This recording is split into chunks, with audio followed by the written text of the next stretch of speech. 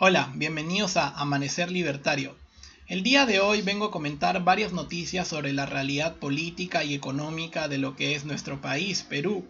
Y sobre todo vengo a iniciar este proyecto porque mucha gente desde lo que es la página La Nueva Derecha, que la pueden buscar en Facebook, me ha estado pidiendo que comente todas estas noticias de la realidad política peruana actual y de todas las noticias que vayan saliendo en el futuro para dar sobre todo lo que es un punto de vista crítico y un punto de vista desde lo que es la perspectiva libertaria, desde esta filosofía que tan buena es y que hay pocas personas en el Perú que la conocen, y por lo tanto la tarea de este proyecto, de este canal, es comentar las distintas noticias que vayan saliendo y dar este punto de vista libertario.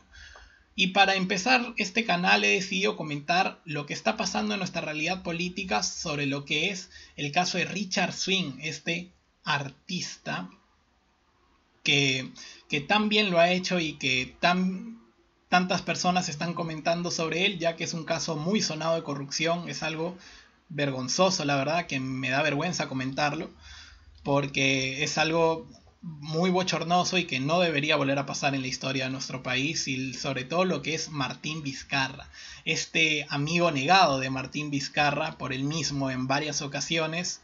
Así que lo que vamos a hacer hoy es tratar de explicar quién es Richar y las consecuencias de la corrupción en nuestro país. ¿Por qué se da todo este tipo de casos? ¿Hay una explicación? Por supuesto que la hay. Y antes de empezar, quiero agradecer a mi amigo Rodrigo Prenafeta del canal Paralelo 33, que me ha animado, aparte de mis seguidores, a comenzar este proyecto, y por lo tanto le doy las gracias, muchas gracias, y sobre todo vamos a empezar.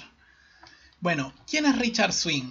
Richar es este artista, como lo vengo diciendo, un cantante que ha estado sobre todo en la palestra de toda la realidad política peruana, porque es un sonado caso de corrupción que vincula al mismo presidente Martín Vizcarra, este presidente que tan bien lo está haciendo y que tanto nos tiene alegres en estos días y en estos años. Pero ¿por qué ha sonado este caso por encima de las compras sobrevaloradas de mascarilla, las compras sobrevaloradas de oxígeno, la corrupción de la policía, etcétera? ¿Por qué? Porque en estos 2 años de gobierno de Martín Vizcarra, qué coincidencia, ha firmado muchos contratos, más de 7 u 8 contratos ha tenido, por el valor de 175.400 soles. Esto, para que se den una idea, la gente que no es de Perú, tendrá un valor más o menos de $55.000, más o menos. Es una barbaridad de plata. Pero ¿por qué se le ha hecho estos contratos que han sido hechos a través del Ministerio de Cultura? Pues para dar charlas motivacionales, porque claramente el dinero de nuestros impuestos, que son sacados de una manera coercitiva, se deben usar para dar charlas motivacionales a nuestros amigos congresistas y a la gente que trabaja en el sector público. Pero este caso no ha sonado tanto porque es un robo descarado a la población, 175.000 soles, sino porque los videos en el cual él estaba animando, pues digamos que este artista no tenía ningún talento para estar ahí, ni tenía ningún mérito para poder haber accedido a tal cantidad de plata, más de $55.000. Cuando la gente vio los videos en el cual motivaba a los asesores, a todos los congresistas, se dieron cuenta que este tipo no tenía ningún talento, y que empezaron a salir distintas fotos de él y de Martín Vizcarra. Ahorita en pantalla pueden estar viendo a nuestro maravilloso presidente con Richar, el cual el presidente Vizcarra, por supuesto, lo ha negado varias veces. Así que, ¿qué es lo que está pasando ahora, el día 12 de junio? Richar defendió contratos con el gobierno. He sido un líder desde primaria hasta esta fecha. Por supuesto, él no va a decir que fue contratado por amiguismos, por tarjetazo, por corrupción. Él dice que los contratos que el gobierno hizo con él fueron legítimos y que valoraron sobre todo lo que es su talento.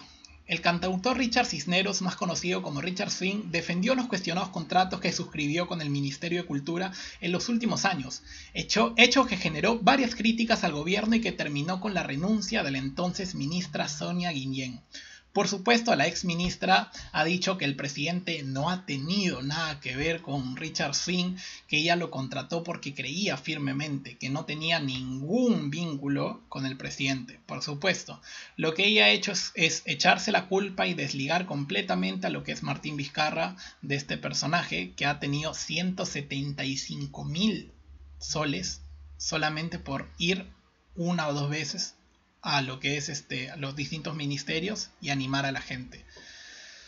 Maravilloso como el Estado es tan ahorrador de nuestros impuestos, que nos saca, como repito, de una manera tan coercitiva y no nos da nada a cambio. Al contrario, vemos estos distintos casos de corrupción que seguimos viendo. ¿Y por qué pasa todo esto? Porque el Estado cada vez es más grande, y al Estado ser más grande necesita cada vez más dinero, y cuando al Estado le llegan estos ríos de dinero gracias a los impuestos, cada vez es más fácil sacar tajada. Por lo tanto, si a ti te indigna que personajes como Richard Swing ganen esta cantidad de plata a costa del fruto de tu trabajo, lo único que tienes que hacer es achicar el Estado, darle menos poder a los políticos y darle más poder a lo que son las personas. Por ejemplo, acá he comentado el caso de la ministra que ya se desligó completamente, ya desligó a Martín Vizcarra de lo que es Richard Swing, ha dicho que no ha tenido nada que ver y que nuestro presidente es un santo. ¿Y qué es lo que ha hecho la fiscalía? La fiscalía hizo una inspección a la casa del cantante por estos contratos que ha estado recibiendo. Ha hecho un allanamiento y por supuesto hoy se ha presentado en la fiscalía y ha declarado que es bueno, que no ha tenido nada que ver, que es un talentoso, pero ¿por qué la gente está más indignada aparte del dinero que ha recibido? Pues porque en la semana han estado saliendo varios audios de él diciendo que la ministra era una atrevida, que él mismo la renunció, que en jerga peruana quiere decir que él mismo hizo que la despidieran. O sea, este personaje tiene muchas cosas que explicar y sobre todo explicar qué hizo con ese dinero y por qué se le contrató. Y acá quiero mostrarles algo del diario El Peruano, el diario oficial del Perú, del año 2016. Lima, 3 de agosto del año 2016, que dice lo siguiente: considerando que se encuentra vacante el cargo de director de la Oficina de Imagen Institucional del Ministerio de Transportes, que en consecuencia resulta negativo, de la ley tal, dice Luis Eduardo Cisneros Menéndez, Richard Swing, en el cargo público de confianza de director de la Oficina de Imagen Institucional. ¿Y quién es el encargado de haber hecho esto, de haber dado este cargo a Richard Swing? Martín Vizcarra Cornejo, cuando Vizcarra estaba en el gobierno de Pedro Pablo Kuczynski, que fue destituido por otro caso de corrupción. Ya este personaje, nuestro presidente actual, ya conocía a Richard Swing, como él mismo lo aseveró, pero no nos dijo que en su gobierno no había tarjetazos, que no había corrupción. Acá lo vemos, en este decreto oficial vemos que Martín Vizcarra suscribe para que entre a un cargo institucional. Por lo tanto, cuando asumió como presidente le dio más cargos, pero cuando fue parte del gobierno de Pedro Pablo Kuczynski ya le estaba dando cargos a este personaje. Por lo tanto, esto para mí y para mucha gente es un sonadísimo caso de corrupción, de amiguismo y un nepotismo total, porque ya lo conocía y encima le dio un cargo el 3 de agosto de 2016, es un caso sonadísimo.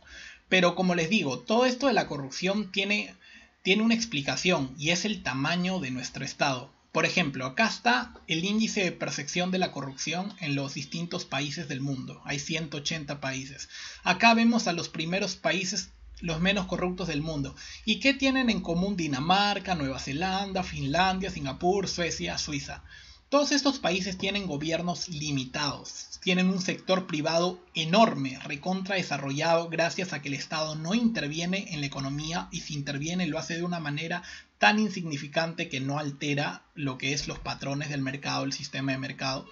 Por lo tanto, si tienes un gobierno pequeño, no vas a tener corrupción, o si la vas a tener muchos menos casos de lo que tiene. ¿Dónde está nuestro país en este índice? En el triste puesto 101, comparado a países como Kosovo, Tailandia, Albania, Argelia.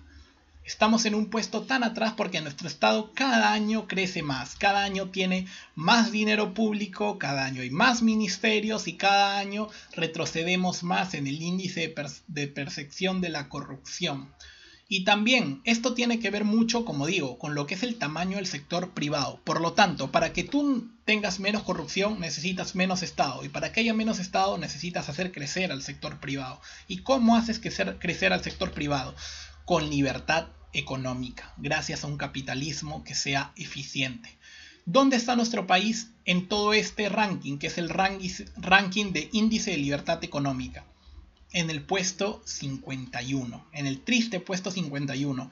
Perú empezó por el puesto 35 y ha ido cayendo cada año. ¿Por qué? Porque tú caes en este puesto cada vez que el Estado se agranda. Por lo tanto, los últimos puestos como Venezuela, Corea del Norte o Cuba tienen estados gigantes. Perú, cada vez que tenga un estado más gigante, se va a ir empobreciendo y va a tener más corrupción. Igual, como ustedes pueden ver, los países menos corruptos del mundo son los que tienen más mercado y menos estado. Esa es la única receta del éxito. Y acá podemos ver el índice de respeto a la propiedad privada. Como vemos, los primeros puestos siguen siendo Finlandia, Nueva Zelanda, Suiza, Suecia, etc. Y Perú está en el triste puesto 69. ¿Por qué? No porque ellos tengan mejor cultura, un mejor suelo, mejores edificios, no. Esto es gracias a la libertad económica. Por eso la filosofía que yo defiendo es el liberalismo. Darle la libertad a la gente de poder comerciar y eso nos va a traer prosperidad. Lo vemos en todos los países en los que ha funcionado y debe funcionar acá.